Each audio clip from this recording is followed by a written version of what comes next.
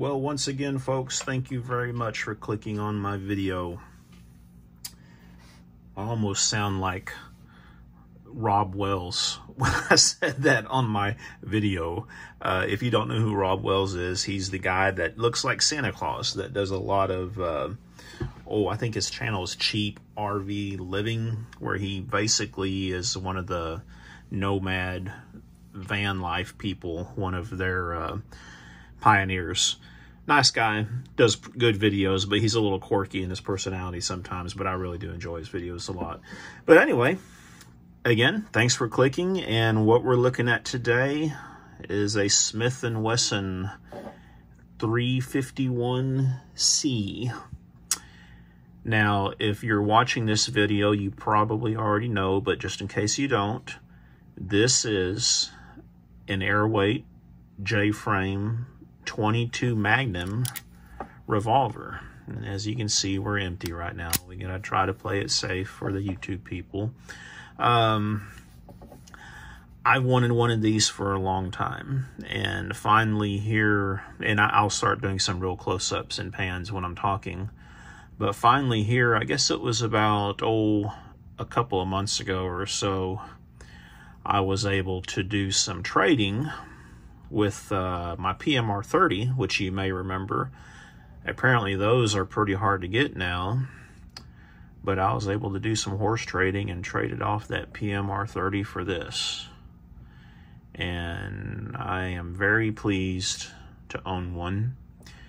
Now, this particular sample has not been shot outside of the factory, and that's something I really like right there, is that excess sight system with that U channel in it.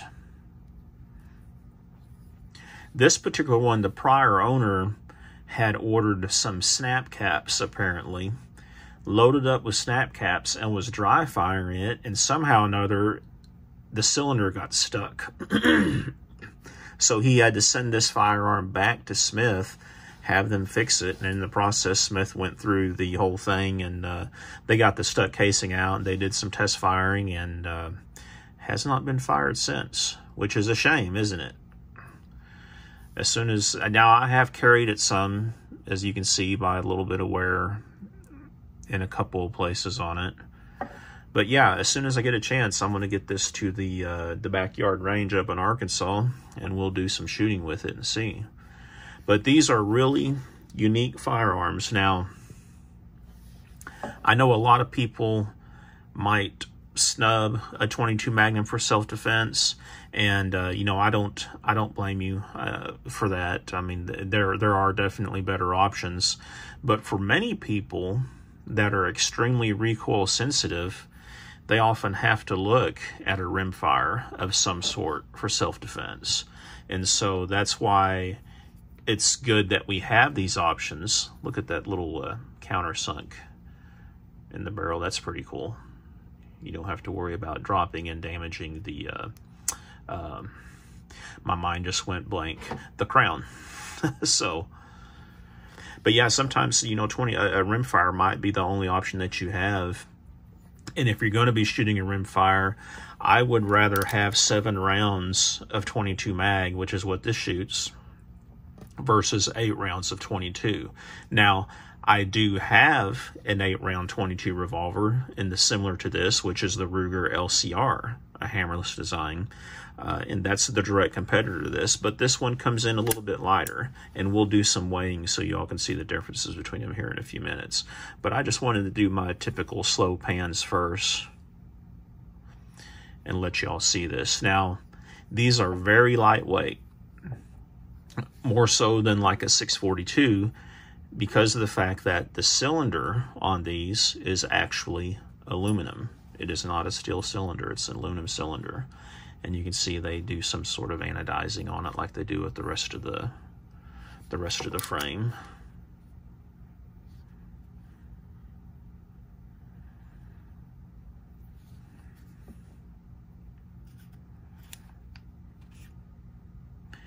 Obviously, without a full-length ejection rod, you're going to have to do some shaking to get the cartridges out, get the 22 Magnum cartridges out of there. And you can see Smith actually has done, like right here, this beveled section on this sight mount. This groove is unusually deep for a Smith airweight. Now, a lot of that probably is attributed to the excess sight system, but they also have grooves cut in the back right here for weight savings. That's why they cut these extra grooves. And it has a lanyard ring, which is very nice, I thought, you know, especially since a lot of people might use this as a kit gun. But you can see on the underside of the trigger guard right here, they have some scallops cut out for weight savings. And even on the bottom of the lug, look at that. Pretty nifty. So you can look at the specs and see what this weighs, or we can weigh the one that I have here and we'll see where we come in at. So I used to buy and trade a lot of pool cues. A lot of you who know me probably are aware of that. And I can tell you, if you want to see someone who's sensitive to weight, find someone shopping for a pool cue that demands it must weigh between 19.25 and 19.5 ounces, or else they can't make a ball with it. In reality, a lot of those guys, those pool cue guys, you can give them a cue that weighs 21 ounces and tell them it weighs 19, and they're not going to be able to tell. But because of that, I told you that to tell you this, I always use this little 500 gram calibration device, which is 17.6 ounces. I always like to use that whenever I'm weighing something. That way I can make sure my scale is accurate. Now let's go ahead. I'm just curious how accurate this scale is now that I'm saying that. Let's put it in grams and see if this measures at 500 grams here. Ooh, look at that, 1 gram off. My gosh, I should throw this scale away. Not bad for a scale though that was, I think, 18 bucks or something on Amazon. Let's see what this thing is coming in at. 11.4 ounces unloaded.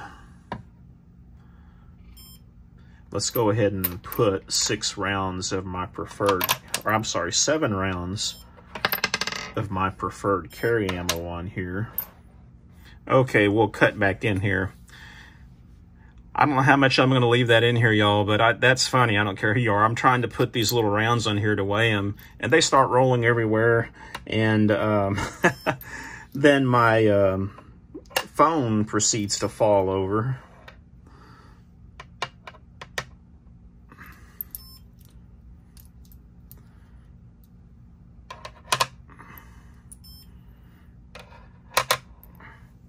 Oh my gosh, look at that. We got 7 rounds on there without any of them rolling off. 12.5 ounces. Y'all who don't know, that's pretty light for a carry firearm. So by comparison purposes, what we're also going to do is take a look at a Smith & Wesson 642, which is the ever popular 5-round J-frame. So let me show you what that weighs.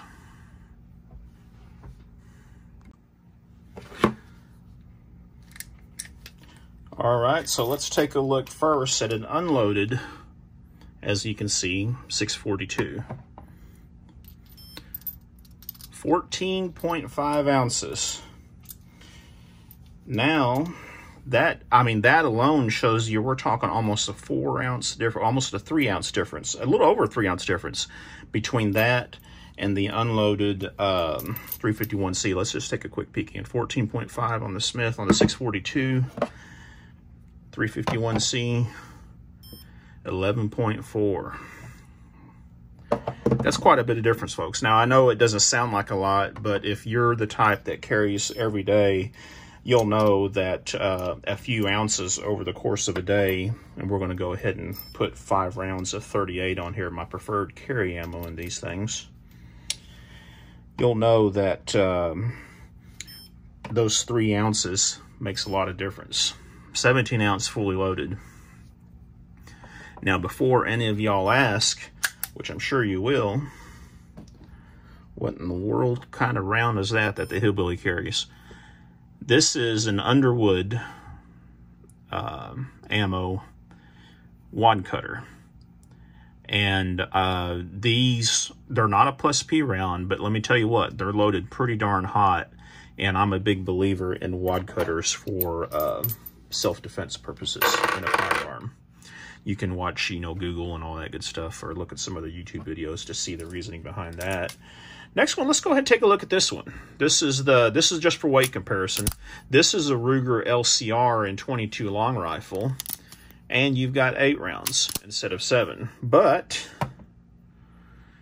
you've also got 14.9 ounces of firearm unloaded versus the 11.5 on that 351C. Now, obviously, a lot of that's coming from the steel cylinder. So let's go ahead and put my current carry around for. Oh, these are velocitors. 15.9 ounces. Again, we're not talking major numbers and stuff like that, but for someone who pocket carries the majority of the time, again, every little bit helps. And lastly, let's do another popular pocket carry of mine, which is an LCP2 in 380. This one is loaded, folks, so I'm not going to bother to unload it, but it is loaded, condition 1. So 13 ounces. And that is the reason why this is usually my preferred carry. 6+1 of 380 at 13 ounces is hard to beat. I know, of course, that the original LCPs are a little bit lighter, a little bit smaller in profile, but like most people, I like the LCP2 for quite a few reasons. But back to the subject of this video, we're going to go ahead and close this out, and we'll do one more slow pan over this beautiful revolver.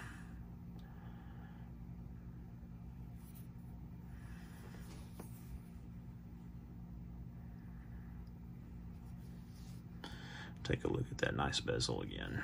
Or I keep on calling it a bezel, you know what I mean, the crown. That nice recessed crown.